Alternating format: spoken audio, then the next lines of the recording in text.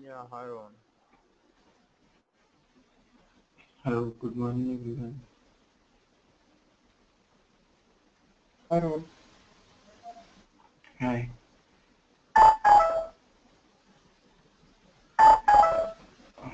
Just give me a minute.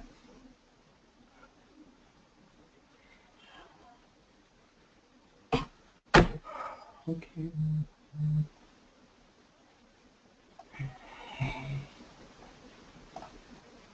So, just a recap of what we were discussing yesterday. We were discussing about the document types and how are they mapped in EWM from and basically we were discussing about the important um, elements of the deliveries that we can see in EWM, and today we are going to see how they are determined. So we just saw, what are the important element, delivery type in ECC, and a document type, item category, and delivery category, document category. All these are important elements on the delivery side in EWM. We also saw, what are the different uh, fields in the header, item data. Okay, so today we'll go ahead and just try to understand how this different document type and item type are determined. As I said yesterday, the uh, delivery, the document category and item category are standard in SAP, okay, and we cannot create them, and only if we want to integrate to a customized bespoke document delivery type of ECC, we have to create a document type. Similarly, we have to integrate a bespoke item category of ECC. Then we have to create an item type. Okay, so we saw the places where we are going to create. We saw the menus and the different uh, in the menus in the configuration node. We saw the different profiles which we can maintain, and what each profile does. We just reviewed that, and also we you know understood that in the profile there are two kinds of profile. One is system profile, one is custom profile, customer profile. So we create a custom profile, assign it to a system profile, and accordingly we can make the configurations that are allowed. Okay, so I'll just log in and I'll take you to the data.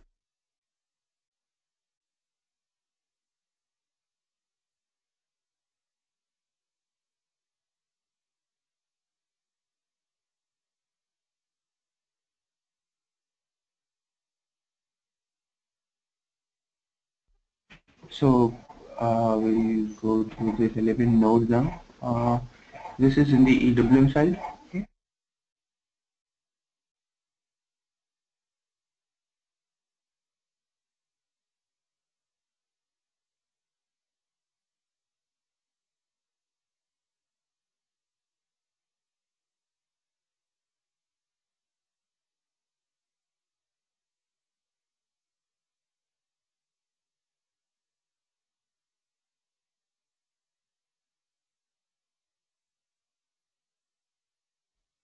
Basically, there are two configurations. I'm just taking you through inbound first. Okay. So map document type from ERP system to EWM. So if you recollect, yesterday we saw a document type of EL. Okay. So you can see document type of EL. Here it is assigned to a document type INB in EWM. Okay. So what we can do is, using a business system, let's say for which customer it is, we can influence which document type it is determined. Okay, so let's say in standard it is EL is INB. If I create ZINB, what I can do is I can copy this. I can maintain my own business system and say that instead of INB, just give me ZINB. Okay. Then you can see one more field which is called as code initiator. Okay, code initiator is, for the same delivery, if it is coming for transportation cross-docking, okay, if it is coming from for any kitting purpose, it is coming for good receipt, okay. um, so if it is coming from production order, let's say I will show you a very typical example of a purchase order. Okay, so the so if it is coming for, if the same delivery is coming for, let's say a DIG is coming for um, good receipt, then I and BI will be coming. Okay, good receipt for production. If it is, I think, discrete, then IDIS will be the document type. So these are your standard for all the standard delivery type of VCC. You know, the relevant document type is integrated, is provided here. Okay, so let's say GRP is good receipt from production. Okay, and posting change difference. If there is any posting change difference, then you do some posting change and it has to be communicated to EWM. Then this is the document type which will be taken to create a delivery. Okay, so this is the important table, and mostly you will see this code initiator for your different process. So see if you can use any of this code initiator. The common one is GRN, good receipt notification, GRP. So this is how we map delivery type from ECC. Same way, we map, the item category from ECC. So you can see business system, document category. So currently we are using the business system document category EL for inbound delivery. Item category we saw was ELN. So IDLV was the document type. Okay. So now if you have a different document type in EWM, if let's say we have a Z document type, Z, I and B, so we can ask, this, if we have Z, we will not maintain an entry here, the IDLB will be taken, but if we want the ZDLB to be coming as an item type in inbound delivery, so we'll enter here as document type of EWM, which is Z, and determine IDLB. So if it is a catch weight product, then this again you can click here. So if you want to have, basically there are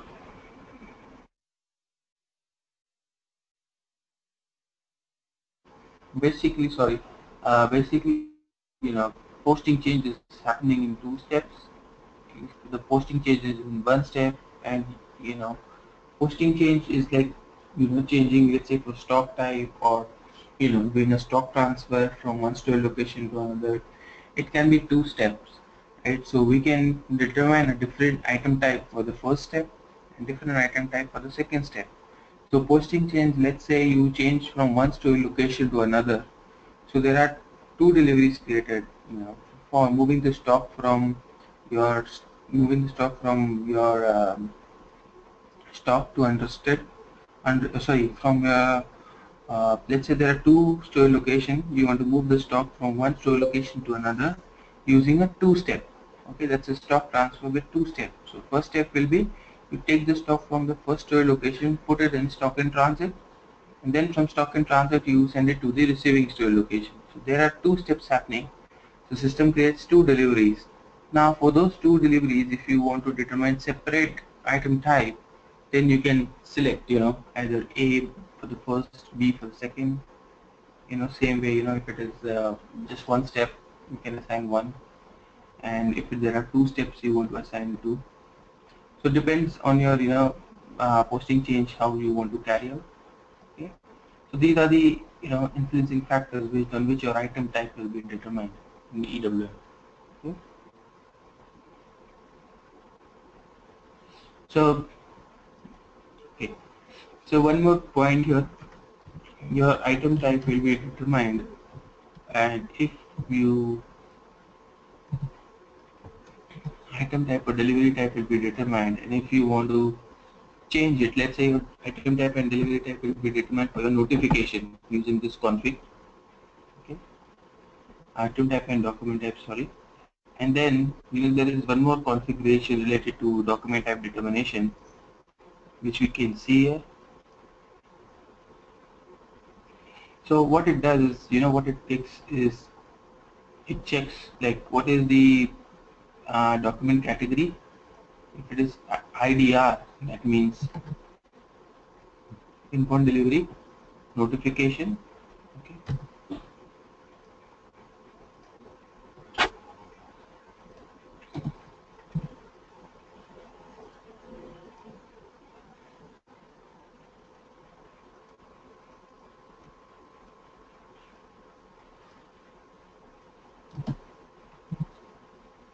Let's open one delivery for. Okay, just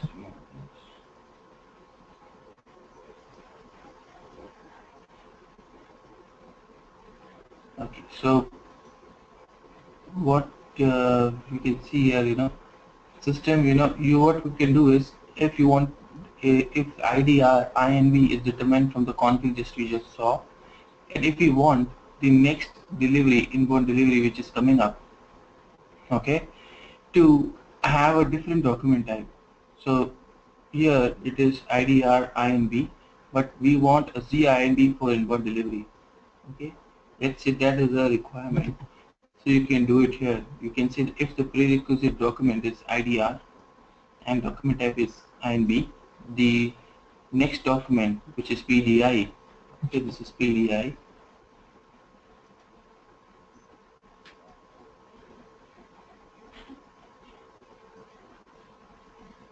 okay, it's also INB coming from this config, so we can make it ZINB.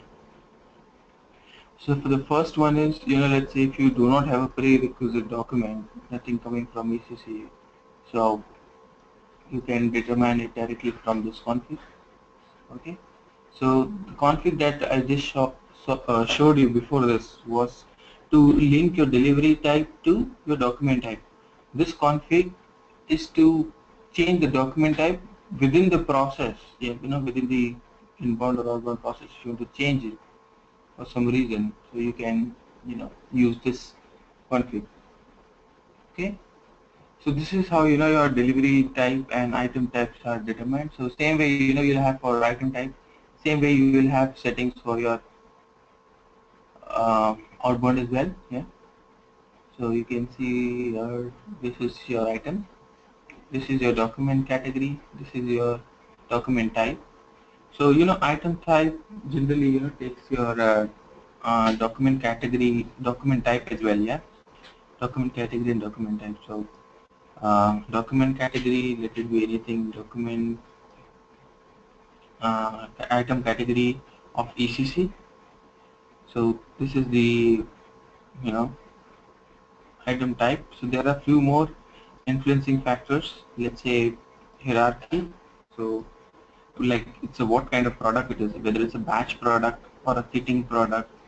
Okay. So based on that you can, if it is a batch, we generally make a different item type for batch, so that the batch informations are recorded in the item type. Okay. This is the item type of your, this is the item type of your preceding document. Okay, so if you are doing for inbound delivery, this is for inbound delivery notification. What is the item type? What is the item category of ECC? Oh, sorry, this is the item type for the producer document, and this is for the producer document, and then this item type for high level item.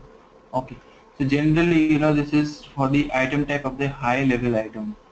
What is high level item? I'll explain you. If you have a delivery, let's say this is a delivery, and in this we have an item. So what we can do is we can also bring in subsequent item. So let's say for kitting, we have a kit here and it has subsequent items within that. Okay, like a BOM, bill of material. Okay, so this is high level item and there will be subsequent items in this. So if you define saying that high level item, the item type is this, the subsequent item should have this item type. So then you use this field there. Okay. So I mean, depending on your client's requirement and your delivery mapping, you might come across these configurations. I just want to make you aware that these are the necessary places where you will be working with. Okay. So now let us do so these are the configuration nodes we just visited. So let us just now, okay, I'm just going to review the org structure that we mapped, and then I'll be taking you through the EWM structure elements. So any questions on the delivery mapping and delivery integration?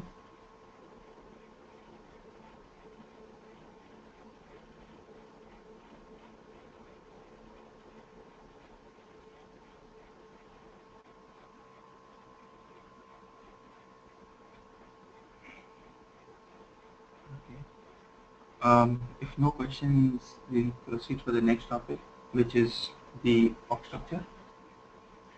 So the screen that you see now is ERP org structure, typical ERP org structure, which you see, in most of the companies, or in your companies you might be using it, or for demo purpose you might be practicing this org structure a lot on the ECC side. Okay, so I'm just going to explain you what mapping you have to do to extend it to a warehouse, or what kind of warehouse assignment you can do, when it comes to EWM, anything changes on the ECC side. Okay, so we have company code. We all know company code has plants. Plant are uniquely assigned to a company code, so each plant will have just one company code assignment. Plant will have storage location, warehouse will have warehouse location,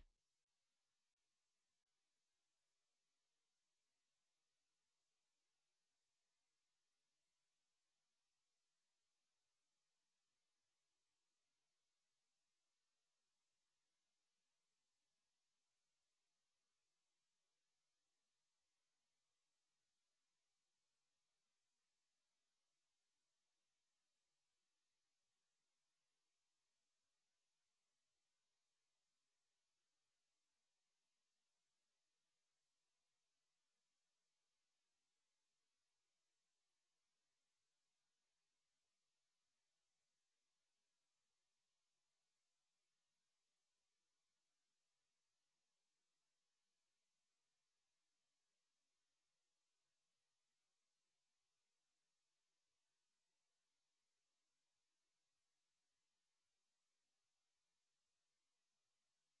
location,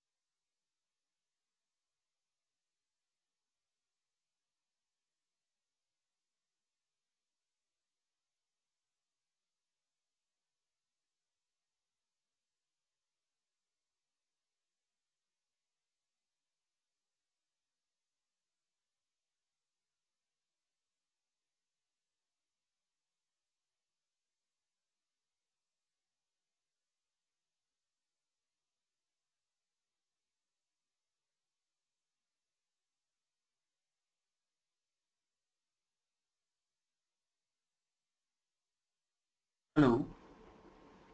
Hello, can you hear me now? Yeah, Rohan, we can hear you. Sorry, I just lost my connection for a minute. Um, Sorry about that. Okay, so let's go back to our org structure. So I was speaking about the ERP org structure. You all might be knowing these things. So under store location, we all are clear. We have seen it in ECC. I'll explain you what possible combinations we can have with warehouse.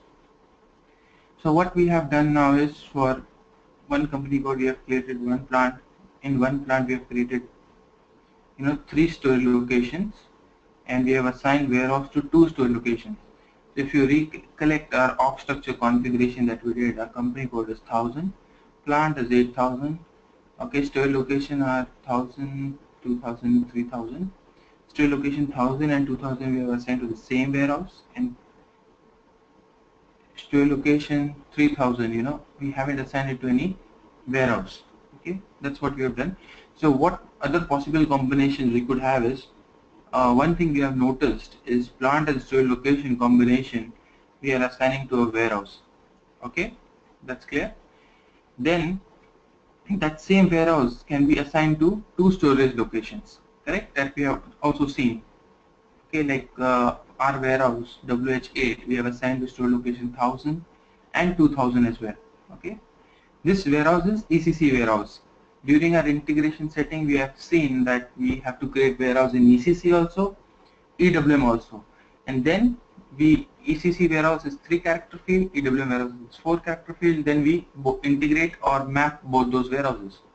Okay, so this warehouse of ECC you know can be assigned to just one store location or many store location depending on your need, how they are, how you want to assign them. Then your warehouse of your warehouse you can also assign to plant and store location combination of different plants. Okay, so let's say your warehouse is not necessarily required to be for the same plant store location combination. Let's say this warehouse 002 is assigned to a plant PLO1, store location SLO2. Same warehouse can be assigned to another plant of same company code, or another plant of another company code as well. So that's also fine. So here in this example you can see warehouse 003 is assigned to plant PLO2 store location SLO2, and it's assigned to um, plant PLO3 which is another company code and SLO3. Okay, so warehouse does not considers your company code assignments. Okay, as we know warehouses does not have any integration with finance, so it has nothing to do with which company code it is belonging to. Your plant store location combination just looks at your plant store location combination. There is just one control in terms of warehouses, that one plant store location combination can be only assigned to one warehouse. You cannot assign PLO1 SLO1 to S002 as well. Okay, that is pretty clear. Even the configuration node will not allow you that. Okay, so this is how a typical possible combinations of your warehouse creations that you can do. Okay, then the next is what we saw is we created a warehouse in EWM, and what was a 4 character field, and we just assign it to the warehouse of ECC. Okay, so we have what I'm trying to demonstrate by creating two store locations assigned to the same warehouse is this process, which is which we may see in a concept called availability group. Okay, so you have two store locations, in our case 1000 and 2000. So what this basically 1000 2000, just to as part of their purpose why they are created, they may be called as ROD and AFS store location. Okay, so ROD means receiving on dock. That means anything you receive from your customers, you'll be receiving it in ROD. Anything you supply to your customer, you will be supplying from AFS, available for sale. Okay, that that definition you can keep in mind. Receiving on dock, you receive here, okay, and then sending, you send from, you shipping, you ship from here, okay. So why there are two store location combination used generally in EWM, I'll explain you in availability group, okay. So what is the issue and why system for any process uses two store location, that we'll be covering in availability group, okay. So two store location, just remember the name. Is uh, one is kind of representing receiving on dock store location, other available for sale.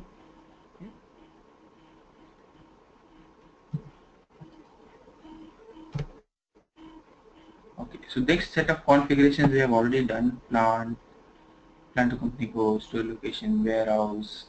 So I'll just quickly run through the slides. Assigning warehouse to plant store location combination. That also we have done. Assigning warehouse of ECC to EWM warehouse specific config, where we say it is a EWM warehouse. Delivery split configurations also we have done. EWM side, we have assigned the warehouse of ERP to EWM. The configuration where we maintain supply chain unit, custody and party enteral to dispose. Okay, so all those things we have already covered. Then okay, yeah, so until this point we have covered. Now I want to take you through the EWM org structure. Okay, so this is a warehouse. Okay, a typical warehouse where you can imagine a warehouse has different storage type. Your storage types have different sections, and sections have bins. So people who have already worked on WM might be well known to these structure elements. So the people who are new to WM or warehousing, I'll just explain you. You can imagine warehouse is a kind of a building that you have, okay, or a building or a large space where you're going to store your products, okay. That building is divided into individual rooms. So you can imagine one room is one storage type, okay. So room or compartment into which your warehouse is divided, it's a room, let's say, for example. Or in one big hall or big room, you might have different areas. So those are storage types. Within that storage type, you divide it into two. If division is optional, if you want to divide a storage type, you can divide it into storage sections, okay. If not, then keep it as it is, one storage section, one storage type, that is also fine. And then in that storage section you create bins. So warehouse management is nothing but storing your stock in a bin. So you can, if warehouse management was not there, you could store the stock only at storage location level. So we could only see the stock is at this storage location, RODEFS, but we don't know where exactly the stock is, in which bin it is lying, okay. So the feature of any warehouse management system is it tells you, in which bin. So you can imagine, let's say you have a huge space, IT system will tell you where exactly your product is lying, which shelf, which bin, which section, every minute details, even in some cases you can also identify the coordinates where this bin is, okay. So just I have a small video, just to show you, just to further elaborate, how a typical warehouse is. So maybe, if we go through this, it will just briefly give us a very typical understanding of a most common warehouse. Just a small video to explain you, how a warehouse looks like. So this is, let's say, for example, a warehouse. So warehouse will have, at the start, gates like this, okay. So these gates are where your truck and trailer come and and they park here with their backside facing the warehouse, so you can remove the stock from their back and put it into the warehouse. Okay, so this is very small warehouse. You can imagine, in multiples of this, warehouse can be. So this material handling equipments, we call them resources. So these forklifts, they move around, they take the product and they place it here and there. This is a typical storage facility. We call it as racking. Okay, so you can rack, you can place this. See, these are pallets. These are pallets, or on this your product will be stored. Okay, so let's say this is a wooden plank. It looks like a wooden plank. So they go pick the material on this wooden plank and keep this wooden plank on this shelf. Okay, so each of the shelf will be given a barcode. Okay, so there will be a barcode here to identify the bin, a barcode for the pallet as well.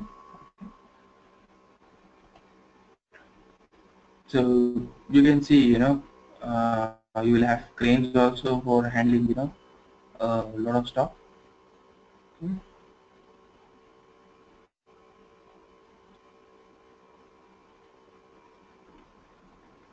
So, a warehouse, if you specifically see, companies which are only into warehousing, they will have huge space. You can just see all together till the end, lot of racking. This is, 3 height. So sometimes it goes even more than that, 5 height, and it's too deep. So it can be, even more deep. So you can see, these are your pallets, or these are your handling units. These are empty, or you can imagine there could be stock placed on this. So generally when the product comes from vendors, they are stored in this intermediate space. Okay, and then they are stored into the actual racking.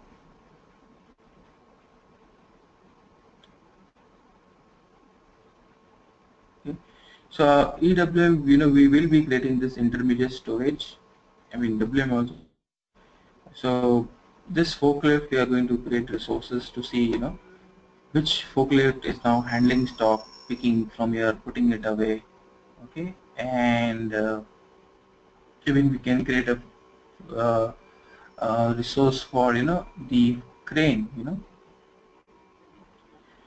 So generally, you also have a docking station for your forklifts or for your dollies. If they are operated electrically, for them to be charged.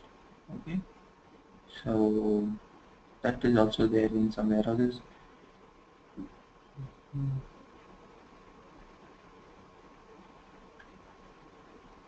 So this is, you can imagine, a very small warehouse.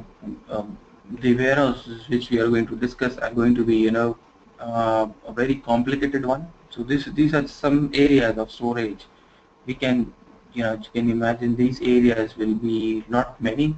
So minimum, uh, 8 to 10 storage types we are going to create, okay, for our warehouse.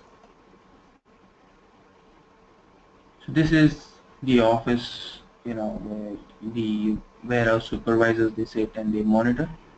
So I think rest is okay, should be fine.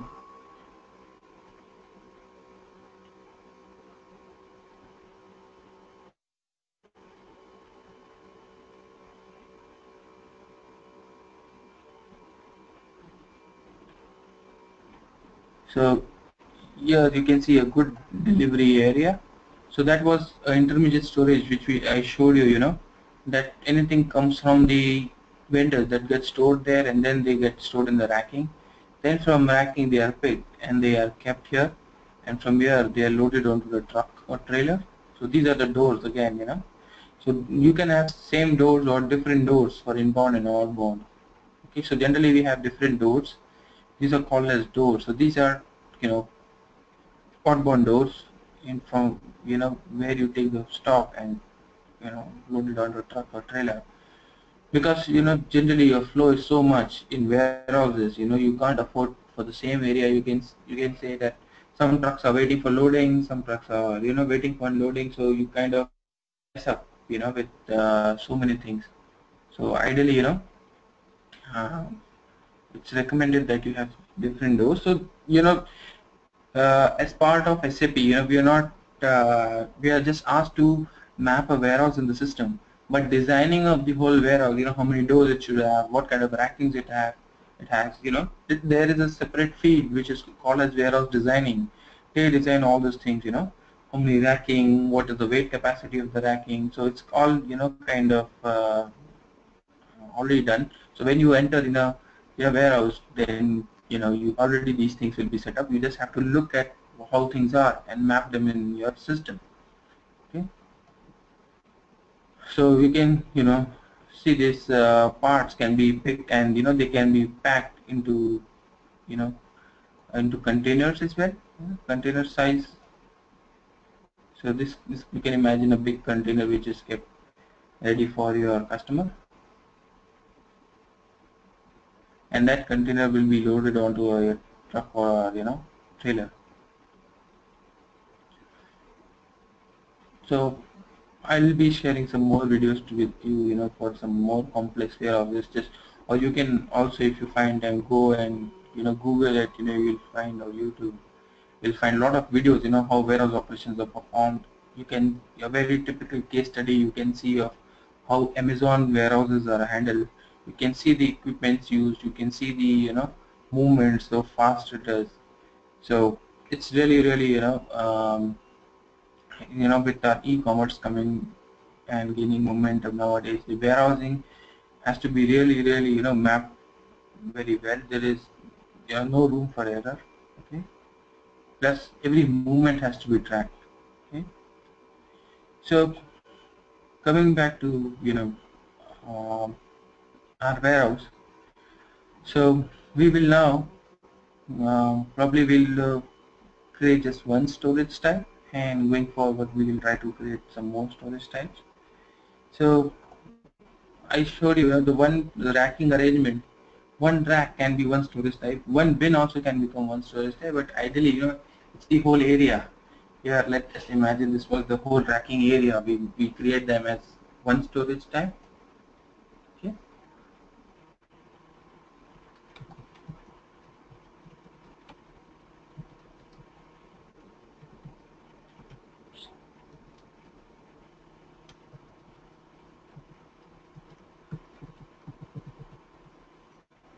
So I'll just show you the configuration where we create storage type. Okay. The storage type which we have in WM also we have storage type, but the storage type here is different to the WM storage type. We have different. I mean, those who have already used WM can compare the screen with WM. The fields is slightly different here. So we have created warehouse EM KT. Sorry, what was the WHAT?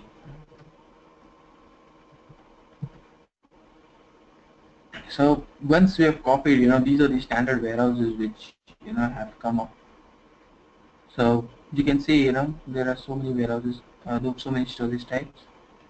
So these are all standard. I'll just delete, some of the storage type which are created by some other warehouse, and since we have copied, it has come over to us. These are not standard ones, so standard ones I'll keep them.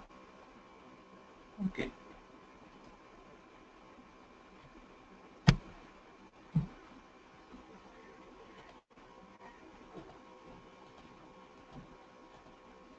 I think we have to delete first storage section. Anyways, I'll try to delete it later. Okay.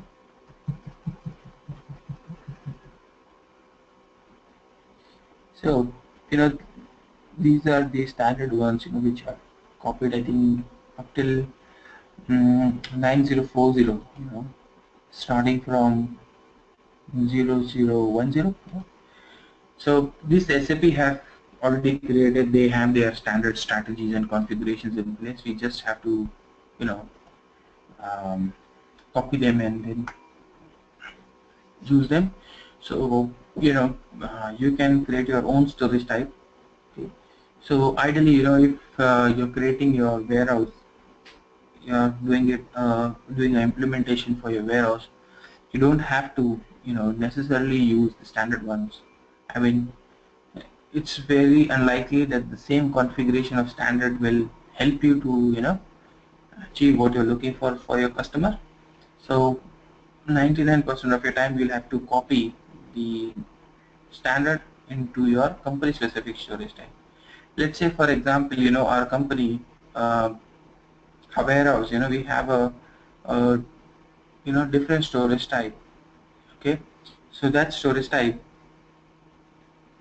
for our company, we want to give a different name. Okay, so let's say for example I copy the storage types. Okay, let me copy some of the ones which we will be demonstrating. So fixed pin, yeah. So let me copy this. So what I'm doing is hierarchy storage. To understand hierarchy storage, we will do some exercises. So I want to give a name, you know, for our storage. So definitely, when we go for uh, implementations, we ask customer, what is the nomenclature you want to follow. Okay, so not necessarily it has to start with Z. You can give your own name. So we can create 5 or 6 storage types here. So let's say we create a storage type in, and in you know uh, in sequence of our plant name, let's say 8001. Okay, let me just copy, then I'll just quickly run you through the important fields here. 8002, 8003, 8004, 8005,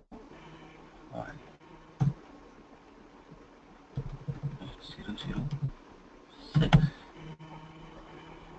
I don't know how to copy this. Okay, so I've created these 6 storage types here.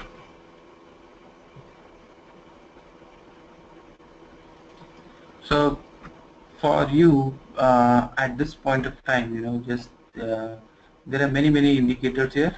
Okay, so let me go to our PPT. So what are the typical storage areas? We have just copied them. Okay, so the main point that we all will have to decide when we are creating a storage type is this: what is the role going to be? Okay, so this storage type role was not there in WM. It has newly new field in EWM. So whatever storage type I've copied are standard storage type where we are going to store the stock. So basically, you know, the doors that we just saw are also going to be a storage type. So there is the yard where all the truck and trailers are going to be parked. That is also going to be a storage type. Production supply, where you store your product before supplying to your plant, is also going to be an intermediate storage. Okay, work center, where a storage type will be creating the role work center. If you take it to a place where you're going to pack it, you're going to label it, you're going to do all sort of things on a product, inspect it, so it will be a work center. Staging area, where you store it for some time and then you do loading, unloading. Okay, and from unloading, where do you keep it? That's a staging area. Pick point, identification point, it's a intermediate storage before you put the stock in a bin or you remove the stock from a bin. So for the purpose of packing, unpacking, or labeling, or any such requirement. Okay, so these are the different roles. We will go ahead and understand each of these roles. As of now, if you recollect, these ones I have created as standard, but if you recollect, I created a bin GR zone, intermediate storage bin, when I was about to carry out some transactions related to um, inbound. So like 9020 also, it's a good issue. I created in 9010. So that was a staging area. It was an intermediate area in the warehouse. Video that I showed you, there was an intermediate area from where the stock comes, it gets stored in the intermediate area, and then it goes into the racking. So that intermediate area is called a staging area. So you can see in the system that 9010 is a staging area for good receipt. So it has a role of staging area. Okay. We saw a staging area for good issue also in standard system, that is 9020, and we create a good, every storage type will have bin. So that day I created a bin in this storage type. Okay. So 9020 is the storage type. Then we got the storage type. Then there are many more, so which we'll be going ahead and discussing. Let's say for quality, there is the role given to the storage type as work center. So basically, warehouse in EWM, it does not exclude any area in your warehousing complex. Anywhere that you are going to store your stock, or a product is going to move from there, or even for few minutes it is going to be stored there, it will be recognized by a particular bin or particular area in the system. Okay, so you have to analyze, the entire layout. So when you go for implementation, the first thing they will be handing it over to you is your warehouse layout, and they'll ask you, okay, this is how our product, I need to understand the movements and then design your system accordingly. Okay. So we understood storage type, important field is your role. Okay. Then there are few more important fields apart from that, like what are going to be strategies, so this will understand in inbound and outbound, what are the strategies. Okay, so all your putaway relevant settings are done here, all your reward relevant settings are done here, how your stock is controlled done here, replenishment is done here. Then here you can see how your handling unit requirements are handled, whether you have handling units, where you don't have handling units, or it is optional. So like in ECC WM, this is a major concern. Handling units, in a storage type level, it's not there. So here it is possible to make it optional, mandatory, and you know, not required. Okay. Then just if you get time, just go through these fields. Just try to digest. Don't worry. We'll be understanding this most of this fields through our examples. Very important config, in EWM or in WM as well. So just go through this field, understand, try correlate if you have seen WM, and just try to read some of these things, and if F1 read some of the things if you get time.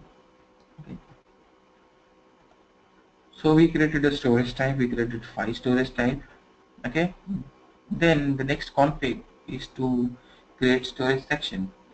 So here in this storage type, the 6 storage type that we have created, we'll have to create storage sections. So as I said, creating storage section is optional. So what we'll do is, if you want to divide the same storage type into several sections, so H T.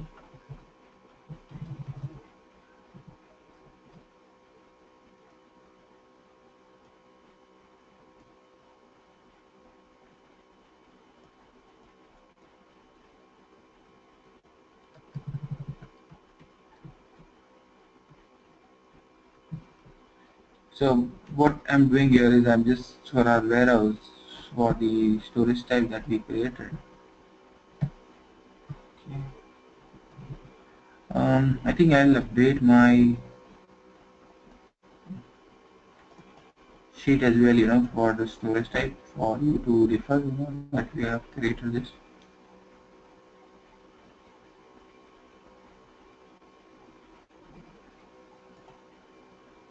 So coming to storage type,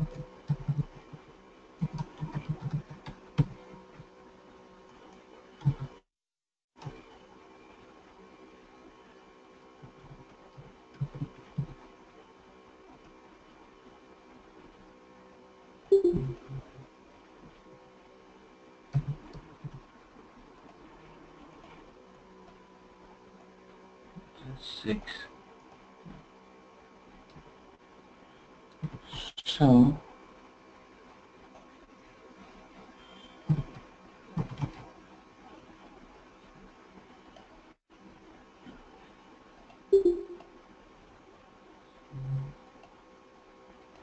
So what I'm going to do is now creating sections in this storage type. So what these sections will do is, it will divide your storage type. So for a room, if you want to divide it into different sections, let's say one section for fast moving, one section for slow moving, one section for ground level bins, one section for high level bins. Okay, so you can divide it, or if you don't want to divide it, just keep it one section.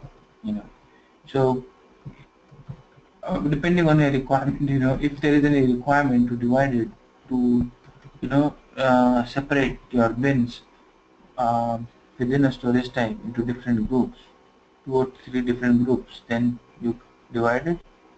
If not, just create one section for all. So we are just creating one section. Okay, so just created one section, and then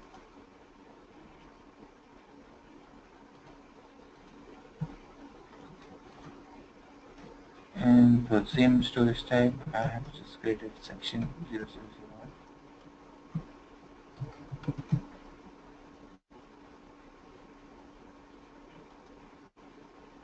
Okay, I'll just change it later. The data type, the number type to show 001. Okay, so just in terms of storage section, it is division of a storage type. For there are typical examples given here. For slow moving, fast moving, as I said, that is the most common one. Okay, or you can say large parts. You have large part bins. You have standard size bins. Okay. So for large bulk parts, you want to store them into different storage bins. We create a separate section for that.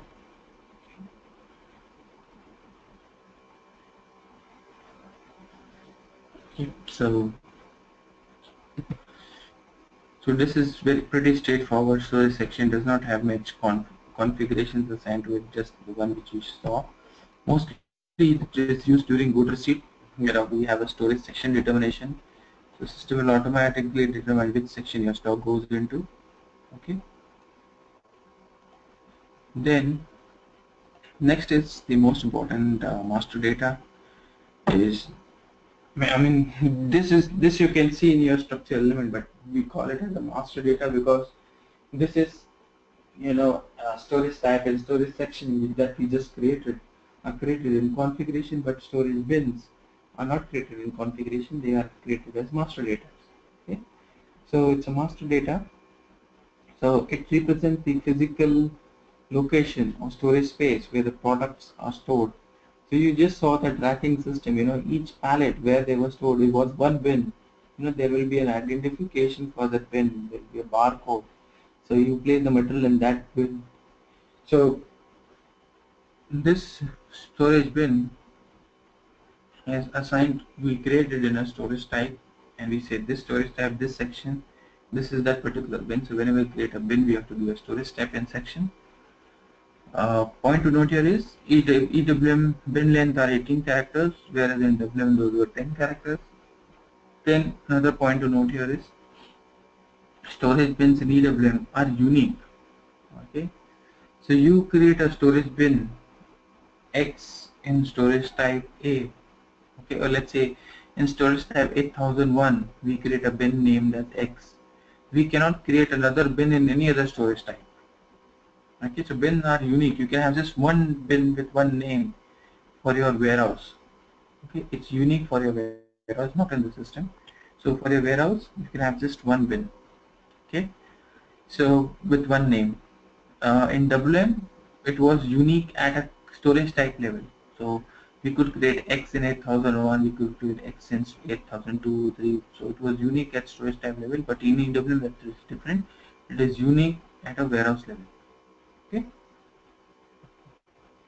So this is how a typical bin looks like. We will create a lot of bins tomorrow. This is manually created.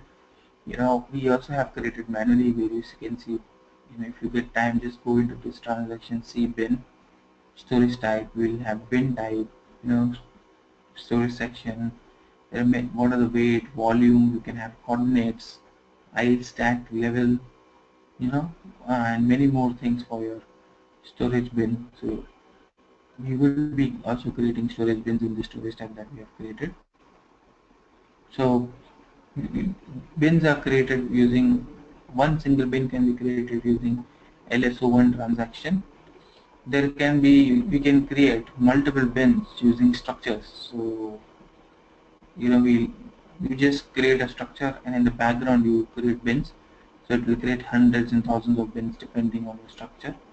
So we give a template, create from 111 to 10 with the increment of 1 1. So it creates, hundreds and thousands of bins, based on our template. Okay. So next is again master data relevant to bin. So we'll stop here today. Tomorrow we'll create manually as well as using templates. We'll create a lot of bins for our storage types. Okay. This is just to get the data ready for our subsequent scenarios that we are going to cover. Inbound, outbound, and all other scenarios, internal scenarios that we are going to cover in subsequent sessions. Okay. So I'll stop here today. Any questions on whatever we have discussed today? This is Shilpa here, Roman. I have a quick question. Yes, So Shilpa. storage bins in a big company, who creates it? Is it like do they have a master data person for EWM, or is it like a supervisor, in a warehouse? It's generally the warehouse supervisor or the warehouse lead, who creates the bin, because the master data team, they sit in isolation. They don't know what's there physically in the warehouse, and it's a master data. It does not have influence on any other module. It's related to only WM or EWM. So the supervisor creates, and there are also controls required. I mean, at the end of the year, the supervisor is responsible to see that the right number of bins are created. Without control, if you keep on creating bins, you'll have a lot of virtual bins, right? So you'll face issue in your Yes. physical inventory and all those. So bins have to be created. There is a person who is responsible to make sure that you know uh, the not too many virtual bins are created, and each bin is created, assigned a barcode, okay, and it's actually there, physically available. Okay. Thank you.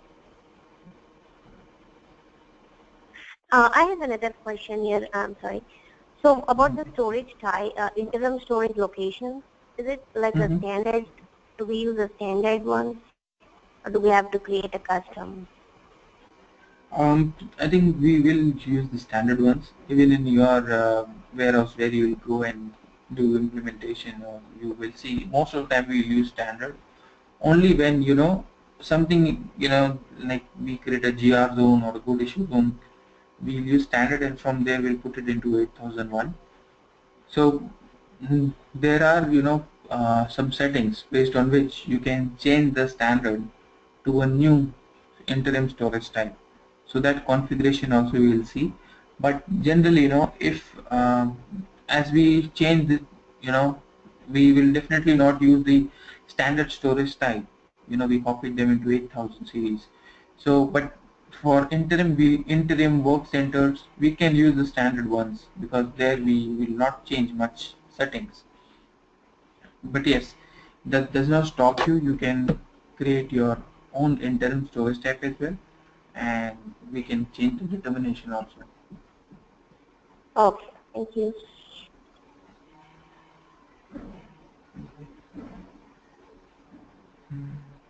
Any other questions?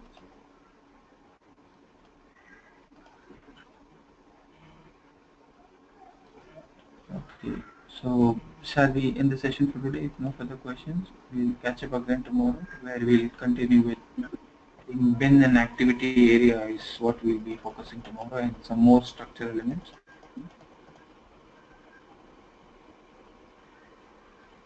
Okay. Okay. All right. So we'll end the session today. We'll see you tomorrow. Bye. Bye, Okay, thank you. thank you. Mhm. Bye. Bye.